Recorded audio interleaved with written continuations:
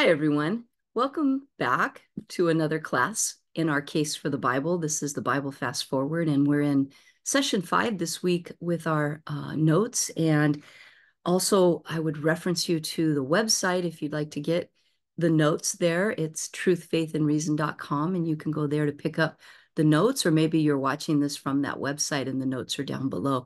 So either way, if you'd like some of the notes, some of the things that I'll be talking about are not in the slides. So I try to put a lot of my own personal notes on the website if you want to get some of those as well to follow along.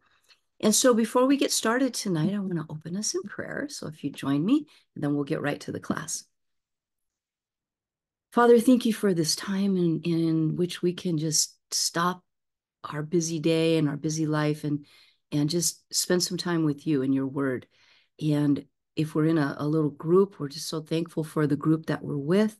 If we're doing this on our own, then we're so thankful for the opportunity and time to be able to just sit down, open up the Bible, and go through your word and learn for ourselves what it really teaches. Thank you for giving us that. Thank you for giving us the word, the opportunity, and then the desire to do that. Please protect us when those distractions come up, or the discouragement sometimes with finding time or understanding things.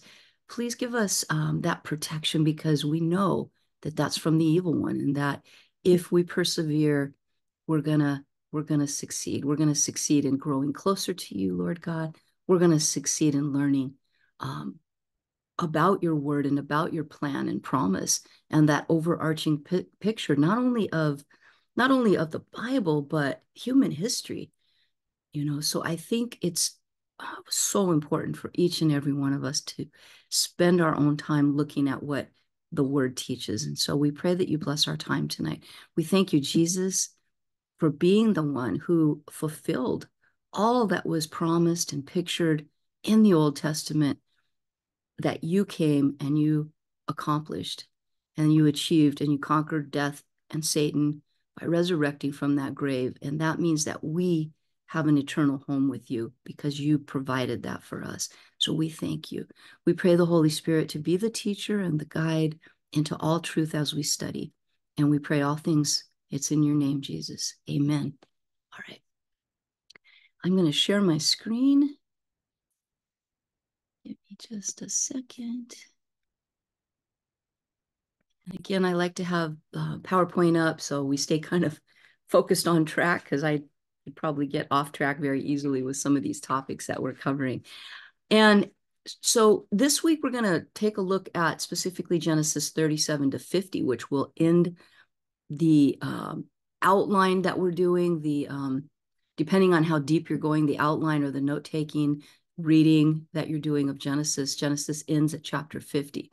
And so we'll take a look at that tonight. But before we get started, we want to make sure you stop and take a few minutes to do prayer, not especially, no matter what, no matter whether you're on your own, or if you're doing this with someone else or a small group, that kind of thing. Take a little time and pray, share prayer requests with each other, and then pray during the week for that person or persons, because the power of prayer is something we don't really understand, but it's something God asks us to do. And it's just amazing to see how he answers prayer. And so it's important. It's an important thing, especially in praying for each other. And then one of the things that we're going to do in class, and this is from Greg Koukl's Bible Fast Forward. We're watching the DVD in class. I'm not showing it here online unless you got it on your own, and maybe you're watching it on your own. And you can do that. I've mentioned before that the Bible DVD, the Bible Fast Forward is the title. And I have it on DVD, which we're using, which I know that's getting to be old school now, but I don't think they're streaming it. So you probably will have to get the DVD if you want to view it. And you can do that at str.org, which is standtoreason.org. It's Greg Koukl's website. And one of the major things that he's doing each week on his presentations is he's going over these 12 major historical events of the nation of Israel. And so those of you that don't have access to the video, I'm going to just read those off this first time. You might want to jot them down. So if you have your notes, some note pens, a pen and paper or something like that, jot these down, and it goes in this order. And this kind of helps keep in our own minds the historical order of things as it goes through. Because if you're like me at all, when I first started studying the Bible, I didn't have a clue where like Moses fit in. Was he before Abraham? Where was Noah? I knew Adam was first, so and what happened in what order. So I think it's important to have that as a framework as you study, because our focus in this class is a big picture of the Bible. And so I'm going to read those 12 major historical events for the first time this week. And then I'll put it on the website notes. So it should be there as well for those of you that aren't, like I said, in the in-person class. So here we go. The first one, the call of Abraham. The second one, the birth of Isaac. Number 3, Joseph in Egypt. Number 4, the Exodus. Number 5, Moses gets the law. Number 6, Joshua conquers the land. Number 7, the 3 kings of the United Kingdom of Israel. And that would be Saul, David, and Solomon. And then the next one, the kingdom splits. Israel, in like 10 of them, 10 of the tribes of Israel, there's 12 tribes, 10 of them to the north, 2 of them in the south. So Israel to the north, and Judah is the tribe name for the kingdom of the south. Then there's the Assyrian dispersion of Israel. The northern group is dispersed into Assyrian captivity. And then number 10, the Babylonian captivity of the south. The nation of Judah is taken into captivity in Babylon. Now they will get to return to the land. That's number 11, the return to the land. And then number 12, the coming of Messiah. Now Greg has us do these little hand symbols. I didn't do them right now, and maybe we'll practice them another time. But if you watch his presentation, you'll see the symbols. But this is to set up the history of the nation of Israel. So that's from Abraham basically to Jesus is what we're looking at when we kind of memorize these in order. And so within those, there are books in the Bible that address those events and the things that surround those particular events. So hopefully you got those written down. Work on memorizing them, because I think it'll help you as you study through the Bible with us. And then number 2, recite the memory verse. And this is the one I had last week. I believe I had it up there. So this will be the second week. I'm trying to do 2 weeks on each of them. And so this is the Great Commandment, known as the Great Commandment, and it is in Matthew. This is Jesus speaking, because he was asked, what is the greatest commandment? And he says as an answer, he says to the guy that asks, you shall love the Lord your God with all your heart and with all your soul and with all your mind. This is the great and foremost commandment. The second is like it. You shall love your neighbor as yourself. On these 2 commandments depend the whole law and the prophets. So Jesus is saying you can wrap up the whole law of Moses, which is probably through at least, let's see, Exodus, Leviticus, Numbers, Deuteronomy. So at least 4 of those books that focus on the law. Jesus wraps it all up in this one statement. He also says later on that he did not come to abolish the law, but to fulfill it. And so meaning that Jesus is the fulfillment of the Old Testament, the law, all of the prophets, the things that were written, pictured, and foreshadowed. Jesus fulfills them in his life and ministry, his death and resurrection.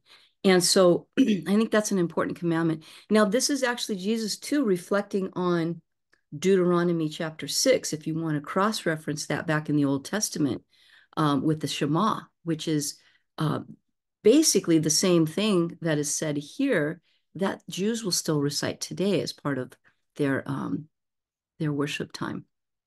All right. So if you want to hit pause and reflect a little bit here and do your prayer cards, do that. And then I'm going to get started with our presentation. All right. So at this point in our in-person class, we'd be watching Greg Koukl's presentation, session 5. So, that would be something we would reflect on just a little bit in class. But then our second half of class, we were going to look at the Bible study piece. And from last couple of weeks, what we've done is we've looked at a chapter by chapter subject outline. I called it level 3. And that's basically reviewing the titles of the chapters. And I did this one a couple weeks ago. And so I just want to throw it up there so you can see. And I do want to make a couple comments that I've had a few questions on. First of all, every study Bible is a little bit different in terms of what titles they use at their chapters. And in addition to that, something I've done is taken a little liberty with the titles and kind of put it in my own words, because reading the chapter, then I know what it's about. I can create my own titles there. And so you can do that as well. And depending on the type of study Bible you have, sometimes they have subtitles within a chapter. There may be different titles that are listed there depending on the subject that's being talked about in that particular chapter. So when you do this, I'm not going to say there's not a exact right way to do it. You don't have to have them exactly like I have them. I'm modeling what I'm hoping you're all doing on your own. And that is, as you go through, you're writing down titles. And then if you want to go to level 4, which is taking notes as you read, and that can get kind of out of hand and crazy if you're a perfectionist, like, I don't know, like a lot of people are. And I don't know that I'm a perfectionist, but I don't want to miss anything. So it's really important if you're doing this to try to really work on a summarization skill. And just in a very short summary, might be just a couple sentences that you're saying what that chapter is about in your own words. That would be the level 4, kind of where you'd want to get to and be able to say, oh yeah, chapter 3, the fall of man. This is where, Adam and Eve's tempted, by the serpent, and she, is tempted and follows through on it. And then Adam, he goes along with it. And then God, he gives the most important promise in the Bible, I'm going to say, arguably, but my opinion, is, Genesis 3:15, where God promises that rescue plan, where he promises that the seed of the woman will crush the head of the serpent. And he's talking about Jesus. And so that unfolds throughout the rest of Genesis for sure, if not the whole entire Bible. So anyway, just to give you an idea of what we're doing. Also, last week, or actually, so this one was probably 2 weeks ago. That one was 3 weeks ago.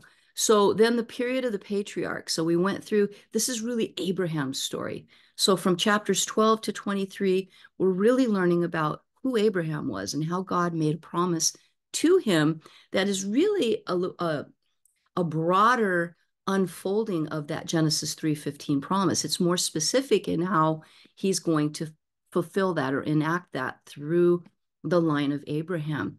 And so we learn a lot here about Abraham not being a perfect person. None of us are by any means, but he did find favor in God's eyes.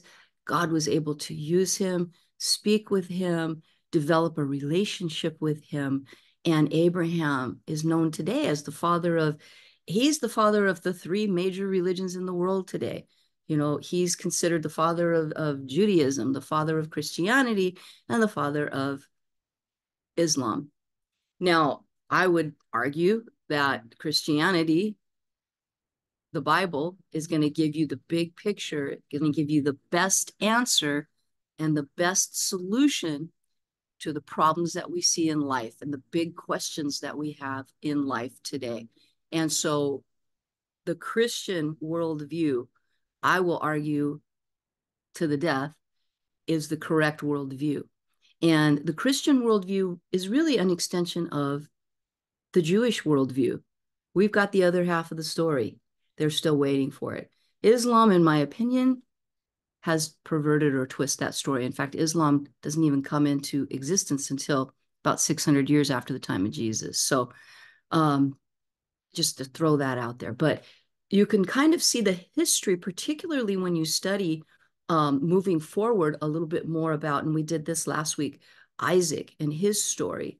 And as his life develops, and he is that promised son, he is the one, he is the seed promise. He is the one that God told Abraham would carry that blessing forward, that promise forward, that covenant promise. And then we also got into the story of Jacob. And Jacob is the guy who God changes his name to Israel. This is where Israel comes from, the nation. And Jacob has 12 sons. And we see that in chapter 35, the 12 sons of Israel and the beginning of that particular nation. So this is the start of the nation of Israel. And so what we're going to do tonight is to take a look at Joseph. And we're going to look at Joseph's story. Now, Joseph is one of the 12 sons. He is the favored son of Jacob's, Israel. And this is where we have a transition into what I'm going to say is gives us a really interesting picture of the person of Jesus, which we see over and over again throughout the Old Testament. We see these foreshadowings or pictures of who Jesus would be and what his life and ministry and purpose was to be all about. And we get these over and over again. We saw that last week when we talked about Isaac, or actually 2 weeks ago, when we talked about Isaac and when Abraham took him up to the mountain to sacrifice his one and only son. You know, that whole thing pictured Jesus. And so again and again, individuals, events, stories are here as narratives. They're not stories. I like the word narrative better because it's history. It's true history. And what's really cool about the Bible is that we can confirm so much of this history, so many of these narratives using outside sources, using other cultural histories that confirm what's being taught here, using archaeology that uncovers things that are being taught in the Bible, confirming that they're true.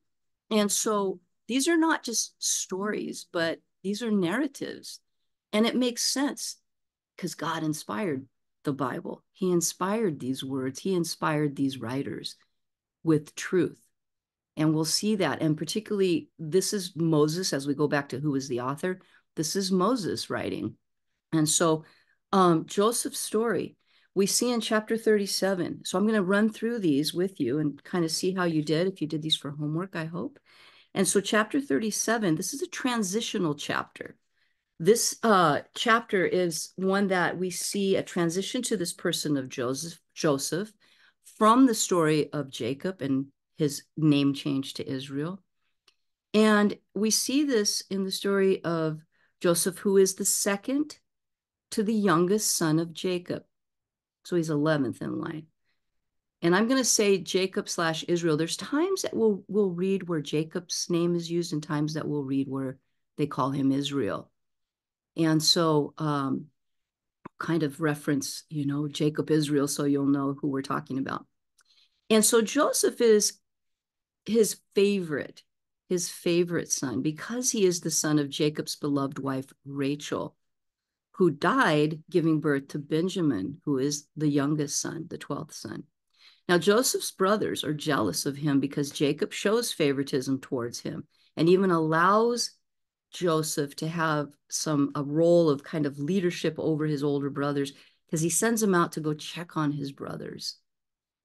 And they would probably, you know, consider that, you know, snitching, you know, here comes the snitch, here comes the little favored brat kind of thing. And Joseph doesn't make it any better, because in his youthful zeal, he shares his dreams, and he has dreams of ruling over his brothers. and them bowing down to him, which actually does come true later on in the story we're going to see. So in this chapter, we see the culmination of this jealousy as the brothers sell Joseph into slavery instead of killing him like some of them wanted to do.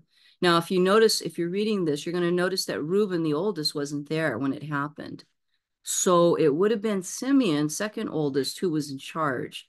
Kind of keep that in mind going forward, because we'll bring that up again in a few chapters here. The brothers dipped the cherished robe of Joseph in animal's blood and deceived their father into thinking it was Joseph's blood and that he had been killed by a wild animal. I don't know how you do this to your father, because obviously he was just devastated and distraught, and it just almost killed him. But the cruelty of his brothers are going to come back on them later on, as we're going to see. Now, what's interesting here is that chapter 38, we get the story of Judah and Tamar, the birth of Perez. And so this chapter is kind of a side story. I'm going to say it's another R-rated chapter, like we had the one earlier with Dinah, and there's been a few of those. And it's seemingly out of place because it is a story of Judah. But inside secret, if we haven't talked about it before, Judah is the seed carrier. I would think it'd be Joseph, but it isn't. It's Judah. He is the seed carrier. He is going to be the line that Jesus comes from. So I think there's some importance to why this chapter is here. Now, Judah, in this chapter, he moves away from his family and he starts his own family with a Canaanite woman. Again, this is part of the reason we're going to see God needing to move these people of Israel to Egypt and kind of get them out of this pagan culture that they're living in. And he's going to separate them into their own land in Goshen in Egypt. Otherwise, they would have started to syncretize, kind of mix in with these pagan cultures. And so this story is a culturally based story in that Tamar, who, is the daughter-in-law of Judah, she knows she should be taken care of by Judah after two of her husbands die. So that's an important point, because Judah, he doesn't follow through with taking care of her. He should give her his third son, but he was afraid he would die. Therefore, Tamar devises a plan to sleep with Judah himself after his wife dies. So obviously a few years go by here. And she conceives by Judah twins, and one of them, Perez, will be the one that continues on that seed line to Jesus. So this is just a really weird story, kind of side story, but we see how God intervenes in so many ways, so many times, to keep his promise going. And so that's, if you haven't read these, please read them. They're very, very good reading. They're definitely not boring by any means. All right, in chapter 39, we get Joseph is thrown into prison in Egypt because of Potiphar's wife. So we return here to the main narrative, and we find Joseph, who's been sold into slavery, now under the ownership of Potiphar, an officer of Pharaoh. And we are told that Joseph found favor with Potiphar, and he put him in charge of his whole house, and they prospered. And we're going to notice how we see God's hand of protection on Joseph throughout his whole life story. But now, for a second time, even though he's innocent, keep that in mind as Joseph pictures Jesus in many ways here. Even though he's innocent, Joseph is mistreated, and he's accused of rape by Potiphar's wife. And I would note that many scholars believe that Potiphar knew Joseph was innocent, and that's why he had him thrown in jail instead of killing him, because he could have killed him. But I think he just kind of, you got to go, he's got to have known how his wife was and what's going on here, and how actually trustworthy Joseph was. So Joseph's now thrown into jail. Now in chapter 40, while in jail, Joseph, again finding favor with the head jailer, is put in charge of the other inmates and affairs of the jail. And during this time, God gives him the ability to interpret dreams. One for the cupbearer, which turned out favorably, and the other for the baker, which turned out to be his demise. And again, scholars here believe that it was there had most likely been an attempt on Pharaoh's life, and the baker was found responsible. Both would have access to the food and drink Pharaoh had. So there probably had been some kind of an assassination attempt. So the cupbearer was restored to his duties for Pharaoh, but he forgot all about Joseph. And moving on in this chapter, we get 2 whole years later, the Pharaoh. The Pharaoh has some disturbing dreams, and none of his wise men can interpret them. But now the cupbearer suddenly remembers Joseph and tells the Pharaoh about his ability to interpret dreams. So the Pharaoh sends for Joseph, and after they clean him up, and this is kind of an important side, but Egyptians were all about cleanliness and clean shaving. And so any kind of, disgusting, dirty person who'd been in jail, or like a sheep, a sheepherder like Joseph came from, that kind of thing, were considered disgusting. And we'll see that later on. And so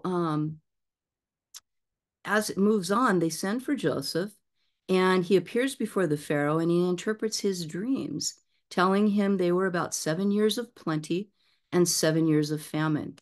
And he also lays out a plan to avoid disaster for Egypt by storing up grain and food for the first 7 years to last during the second 7 years of drought.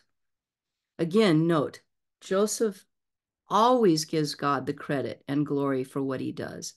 He does not take it for himself. He even tells the Pharaoh, this is from God. This is not mine. And so Pharaoh was so impressed with Joseph that he puts him in charge of the kingdom as second only to Pharaoh himself. During this time, Joseph marries an Egyptian woman and has 2 sons whose names will be prominent in their tribes, in the tribe of Israel, or in their own individual tribes of the nation of Israel later on. And these might sound familiar, but it's Manasseh and Ephraim. So they're going to be, you don't hear so much about Joseph, the tribe of Joseph later on. You hear about the tribes of Manasseh and Ephraim. So it's kind of, what's going to happen is Joseph is getting that double portion blessing from his father. And these two become tribes. All right, in chapter 42, we find the famine hitting hard in Canaan, where Jacob, Israel, and his family live. And Jacob sends his sons, but not Benjamin, down to Egypt to buy grain. And when they get to Egypt, what happens? They end up bowing down before Joseph, just like his dreams predicted. And they don't recognize him, but he recognizes them. And Joseph decides to test them, and he treats them roughly and accuses them of being spies. They end up telling him about their family and their father and brother that did not come. And Joseph tells them to not come back unless they bring that brother. And he keeps Simeon with him in jail. Note, many scholars believe Joseph kept Simeon. Remember I said earlier about Simeon, kept Simeon because he was the one in charge back when they had wanted to kill Joseph. But Judah is the one that suggested to sell him to the Midianite slave traders. So just kind of food for thought. It's a little speculation, but kind of makes sense. It is also interesting to note that Joseph understood and heard what they were saying, and when they were talking about their sins against Joseph in the past, and that this was their reckoning for that crime. But we also see Joseph secretly taking care of them by returning their money, which they found in their sacks, but they think it's part of the penalty from God. And Jacob at this point would not let them go back with Benjamin. So there's kind of a stalemate here. They know Simeon's been held there. Joseph kept him in jail. But Jacob doesn't want to let them go back and take Benjamin, but they're supposed to.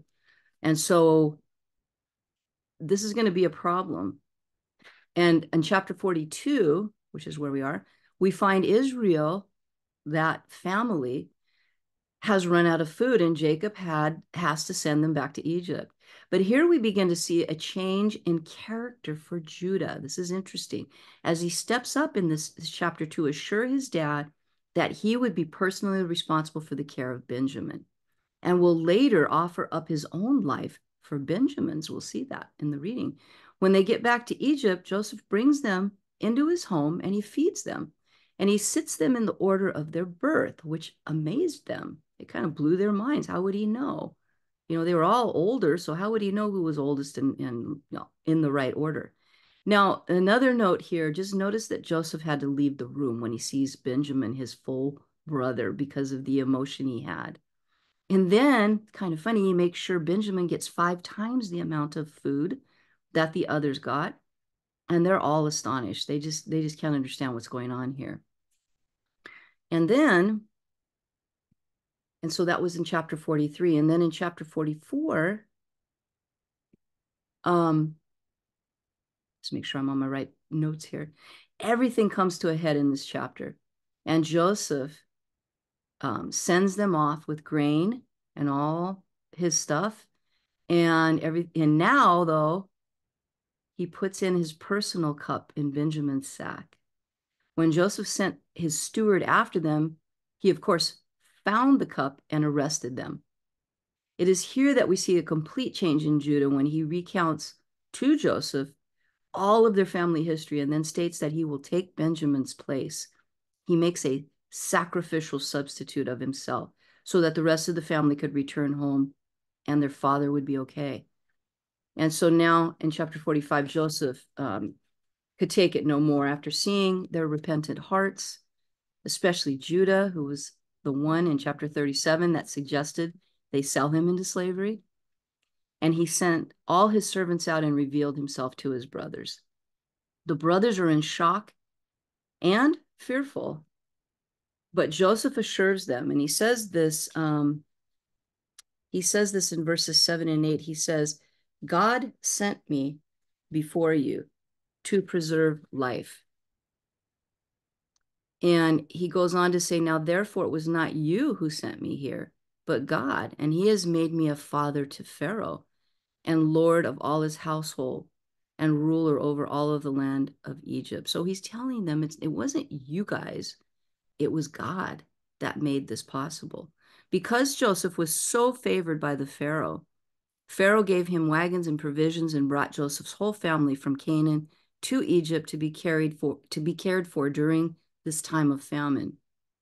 And of course, Joseph's father, Jacob, is so unbelievably shocked when they tell him Joseph is alive.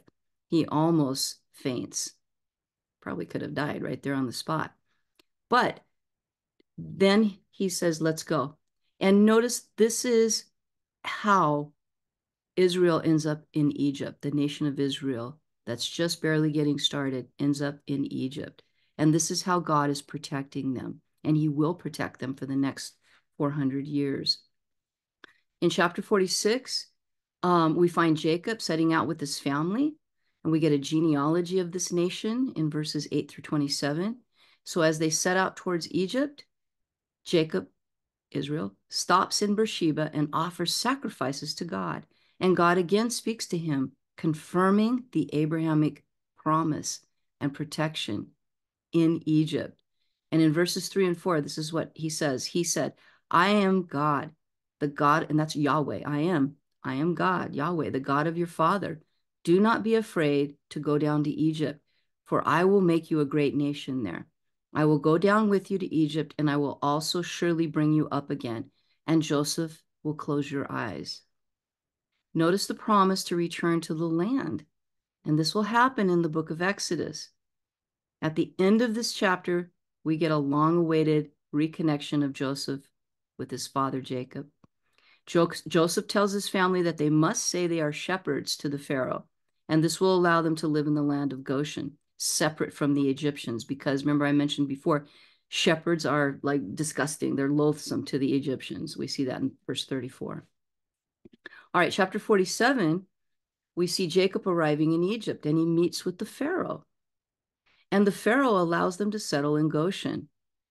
This kind of separates them. He puts them in, which is a really good land for farming. He allows them to settle in Goshen, and they prosper under Joseph and this Pharaoh. We also see the beginning of what appears to be a type of slavery or servanthood. As the people of the land, and this is everybody, because of the severity of the famine, have to sell their land and themselves to the Pharaoh because of the severity of that famine. At this point, it says in the text, 4/5 would be for them to still live on, and 1/5 would go to the Pharaoh, but the Pharaoh was now considered the owner of the land. We're also told in this chapter that Jacob lived in this land 17 years, so he was there quite a long time, and that he lived a total of 147 years. Jacob made Joseph promise to take him back to the land of Canaan and bury him there. In these last few chapters, we have the final days of Jacob and his life. And this would be starting in chapter 48. And so we see him give prophecies to his sons. And he does that instead of the traditional blessing, although he does give Joseph a double blessing or portion, one for each of his children. This will change the way the promise goes forth. Instead of a singular birthright or blessing, it would be now the nation as a whole. Although it will be through Judah that the seed promise will come. In this chapter, we see special time Jacob spends with his beloved son, Joseph, and the blessing he gives them as well. And we see this prophecy here in Jacob's blessing to Ephraim, the youngest, over Manasseh, the older one. Again, as God always knows what will happen, he doesn't just have to follow the tradition. He knows what's going to happen. Ephraim's going to be the stronger. Sure. And in 49, this chapter gives us Jacob's final words or prophecies to each of his sons, as they will now take on responsibility as individual tribes of Israel. And we want to pay special attention given in the prophecy to Judah.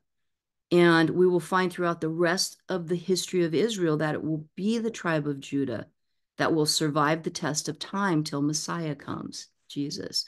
And so I want to read what he says to Judah here. He says, Judah, your brothers shall praise you.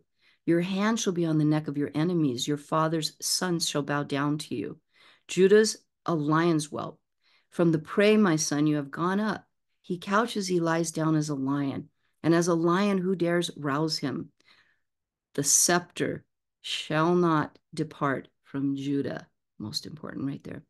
Nor the ruler's staff from between his feet until Shiloh comes. That's a reference to Messiah. And to him shall be the obedience of the peoples. He ties his foal to the vine and his donkey's colt to the choice vine. He washes the garments in wine and his robes in the blood of grapes. His eyes are dull from wine, his teeth white from milk. Those are some veiled references to what's going to happen to Jesus. And at the end of this chapter, we read about the death of Jacob. Again, he was 147 years old. Now, the final chapter of Genesis, chapter 50, we read about the family of Israel taking Jacob back to Canaan to be buried in the cave of Abraham. Sarah's also there. Isaac and Rebekah, his parents, are also there. And Leah, his wife, the one that bore him the majority of the children. Rachel's not there. They had buried her near Ephraim on the road where she died. So it's it's Leah that's there. And they go with Pharaoh's blessings and elders of Egypt. Even the Egyptians mourn the death of Jacob, as he must have been a well-respected like Joseph. And the most important passage in this story, and I believe God wants us to understand this, is when Joseph's brothers feared his retaliation like they had earlier, now that their father had died, because they're kind of thinking, our father's dead, now he's really going to retaliate on us. And they came before him and they bowed and said, we are your servants. Behold, we are your servants. And in verses 19 through 21, it says, but Joseph said to them, do not be afraid, for am I in God's place? As for you, you meant evil against me, but God meant it for good in order to bring about this present result, to preserve many people alive. So therefore, do not be afraid. I will provide for you and your little ones. So he comforted them and spoke kindly to them. This is important. I think that's a good takeaway application for us to think about when something bad is happening. God is using it for good. And so I would definitely use that. And then the end of the chapter here tells us about Joseph's death. And this is going to be that segue into the book of Exodus. And I want to read this last part here as we finish off, verses 22 to 26. It says, now Joseph stayed in Egypt, he and his father's household. And Joseph lived 110 years. Joseph saw the third generation of Ephraim's sons, also the sons of Machir. The sons of Manasseh were born on Joseph's knee.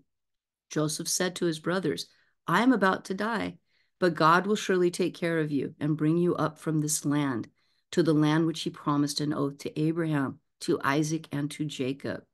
Then Joseph made the sons of Israel swear, saying, God will surely take care of you, and you shall carry my bones from here. So up from here. So Joseph died at the age of 110, and he was embalmed and placed in a coffin in Egypt. Now, that's an important point because we're going to have about 400 years go by, and now we're going to get the story as we begin reading Exodus in just a little while, and looking at what happened. What happened to this nation and what changed during that period of time that took them from being a prosperous nation in Egypt, the nation of Israel, to one that's enslaved and basically, just tortured to some extent by the time we get to this next book, the book of Exodus. And so we'll see, this ending here we're going to reference back to when we get to the book of Exodus. All right. So we'll stop at that point and I'll ask, that you share, if you're studying with someone else, just any shelf questions that you might have at this point, or things, you're jotting down questions or things you didn't quite understand, or things you'd like to go back to later on, and maybe restudy or reread to learn a little bit more. And so I hope that this big picture of Genesis has helped. We're going to go a little deeper next week. And what I want to do is finish off our format and look at some of those things like the going deeper, the covenants. Where are the covenants in this book and how do they all kind of connect? And point to number 6, Jesus. Where is Jesus in this book? What's going on there? Where can we find him and what do we see? We've talked a little bit about it. And then looking at some applications and again, just kind of reviewing our shelf questions, number 8. And then that'll finish off that format that we're using for our book by book study, our survey of the Bible. And we'll move into Exodus after that, and we'll kind of keep going on this. Hopefully, this is a way that's going to help you because the whole idea is giving you some tools and equipping you to be able to study the Bible for yourself. And so, again, if you have any questions, comments, things you'd like to share, feel free to go to the website and, you can put some things there. You can email me or whatever works best for you. So pray that you have a blessed week and hope to see you back again next week. All right. Bye-bye.